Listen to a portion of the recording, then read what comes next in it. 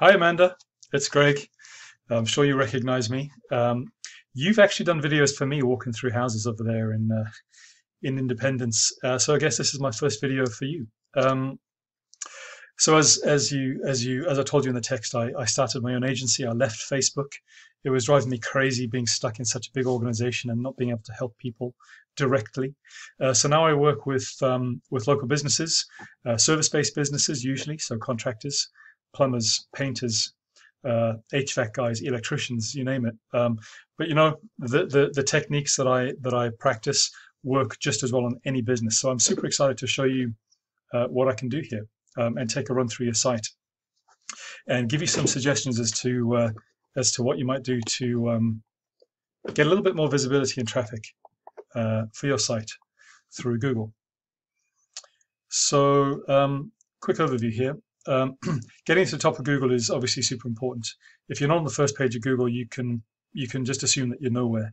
The top three results in Google get over 90% of all the clicks, and if you're also in this Google Map Pack here, you have a double chance of attracting all those eyeballs.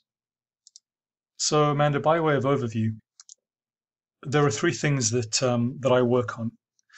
Number one is content, so the words and images throughout your site, but more importantly, the quality and the quantity of the content.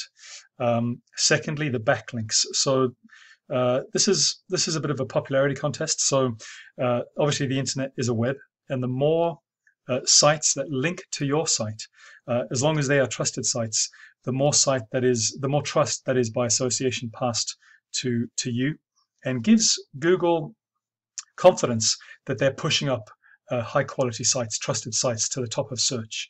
The third thing is citations. So the number of times that your business name, address, and phone number are mentioned on directories, local directories and national directories, for example, yellowpages.com, Yelp, etc., and there are hundreds. In fact, there are thousands.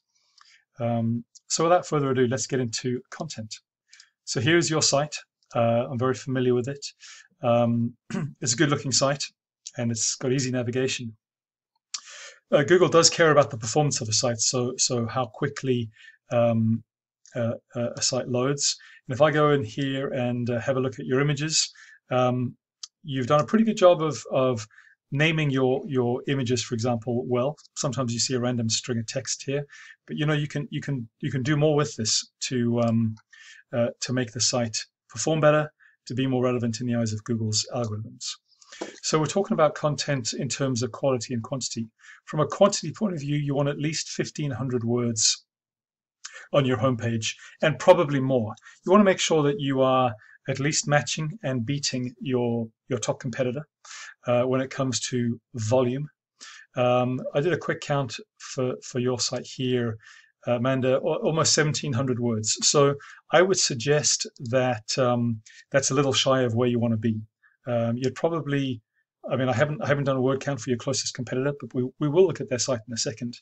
But I'd imagine you want sort of a couple thousand more, and you'd want some service pages talking particularly about maybe different services that you offer, if that was appropriate, because that helps with quantity.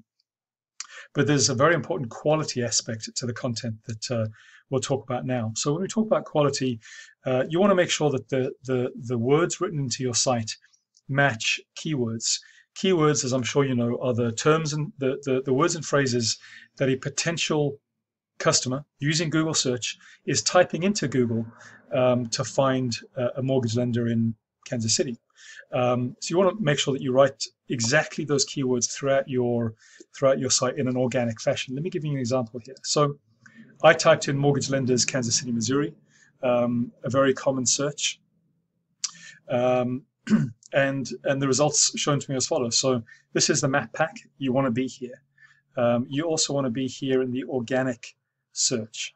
So I went up and pulled, I think it's First Mortgage Solutions. First Mortgage Solutions. I want to show you what keywords they've got in their site, and this will give you an idea of what you'd want to write into your site. Okay, so what we want to see, the kind of keyword you want to be using, Amanda, are what we call buyer intent location-based keywords.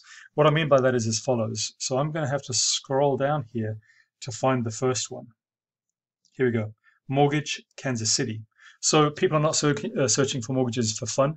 They're using these keywords, keyword phrases to actually find a mortgage broker in Kansas City. Okay, so that's an example of one. We come further down, Kansas City mortgage companies in Kansas City, and further down, Kansas City mortgages. So you can see this number here represents the number of times per month that this phrase is used. Okay, and it all adds up to a lot of volume. Now, I don't think that they are doing as well as they could do. Some of these most important keywords are buried further down the page. When you write your content, you want to highlight the most important buyer intent, location-based keywords into your content, so that Google knows exactly what you're talking about. But look how effective this has been. So here's one of your competitors. Okay, this is First Mortgage Solutions. They were in the map pack. Right here, First Mortgage Solutions. Now they enjoy a little over 250 organic visitors to their site every month. Okay, I'm going to take a look at your site here, squareonesolutions.com. So I've got the website address right. Now I don't know whether, and I know this is not a new site, so I wonder whether it's just simply not indexed correctly with Google or whatever the case may be. But what I see here is 0 organic keywords and 0 organic traffic, which is to say that if this information is correct, you're not getting anyone organically finding your services, and this is something that you really want to change. And I guess the question is, with a little over 250 interested potential customers visiting you every month, how many of those could you convert, and what does that look like for you business-wise? Okay, so that's this is where the value of this kind of work starts to come in. Okay, so that's content, and it's really one of the most important pieces. The second most important piece is backlinks. As I mentioned, this is the internet is a popularity contest, and the more sites you're linked with, the more Google might trust you, as long as those sites are also trusted too. Again, I'm looking at your data here on this in this tool that I have.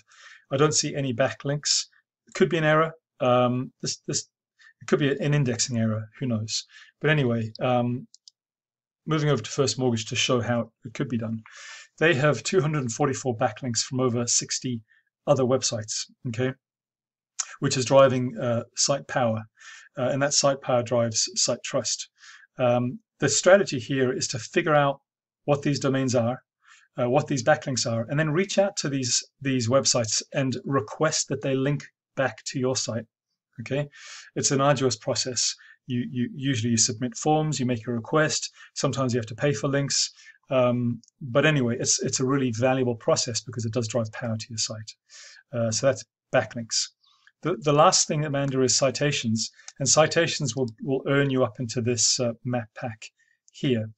This is the Google Map Pack. So the first thing you need to do is to claim your Google My Business listing. Okay. Once you've done that, you can then receive reviews from customers, which are very powerful. But you can also run citations against your Google My Business. The strategy here again is manual. So you need to figure out what those relevant directories are that you can list your business in. And really, it's just a volume game. So make sure that they are quality, but beat your nearest competitor by at least 100 citations. That then leaves no doubt in the minds of the Google algorithm that you are a trusted, relevant site, and you're likely to earn this top spot here, and then start gathering reviews, which is another conversion driver when potential customers make a search and they're figuring out which one of these to click into. Okay, so that's it, Amanda. I really hope you find this useful. So summary, content, quality and quantity, get those keywords in there, do some research, figure out what the keywords need to be, find the ones that are easiest to rank against with the highest volume, and write those with emphasis into your site. Second, backlinks, figure out those other domains that your competitors might be linking to, reach out to them and link to them, and that will drive site power. Third is citations and your Google My Business listings. So claim your listing and start running citations. Okay, high volume to beat your competitors. So there you go, Amanda. Really happy to do this video for you. I hope that you find it useful. So what next? If you have an internet marketing agency that you work with, by all means share this with them and see what they think of it. If not, or you're looking for a change, obviously I'd love to help you out. So I'm going to send this video across to you. Love your feedback, and yeah, I look forward to being able to chat with you guys again shortly. So thank you, Amanda. All the best.